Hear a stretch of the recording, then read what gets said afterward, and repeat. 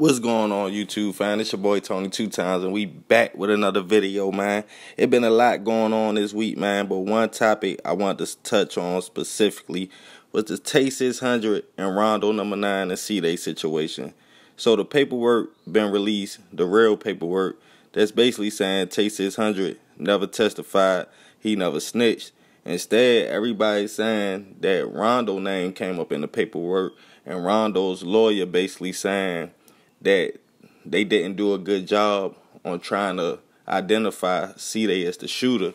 So people are alleging that Rondo told, it's been speculation going on. It was even on DJ Vlad. Rondo made a post basically saying, if Vlad don't stop bashing his name and his street cred, he gonna sue.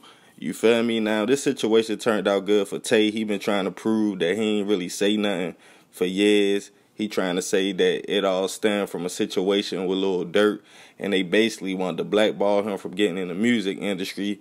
But Tay been taking off. It's sad. Rondo and C-Day, they got all that time like that. They got like 39 years.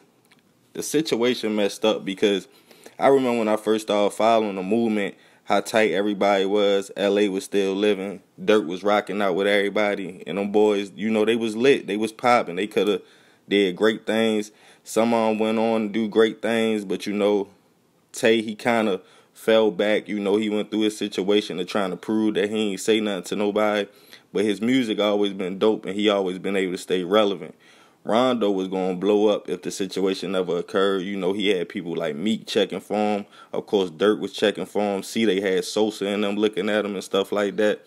And it's just a messed up situation because I feel like these boys, man, they all grew up together and they was real tight, and it's like the situation went left, and it's real crazy, but that's how the streets work. I know Tay glad his name cleared, people, coming at Rondo or whatever, man, but at the end of the day, I just feel like the situation at this point, it is what it is. You can't really cry over spilled milk. The real paperwork came out. People can see for themselves. You can read between the lines, and you can make your own assumptions on the situation. But, man, I'm just, looking back at the situation, it's kind of shocking, how everything played out. Because when I first started following them boys, you couldn't tell me that they wouldn't be homies forever and stuff like that. So it's a real sad situation. But that's what the streets do, man. It divide homeboys, you feel what I'm saying? It get crazy. It get ugly out here. People turn on each other. It's sad. But at the end of the day, man, I pray Rondo and C-Day get out on that appeal because I don't want to see nobody in that cage. Hopefully Tay keep doing what he doing. He been rocking out, been shining, been making good music. So hopefully he keep doing that. Man, it's a lot of stuff going on. If y'all go online, y'all can read all the paperwork and stuff like that, man. But look, man, I appreciate the love and support.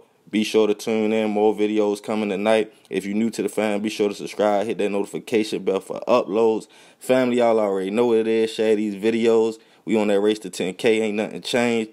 Check out the links in the description. Be sure to support. Show your love. Leave your comments below. Love, fam.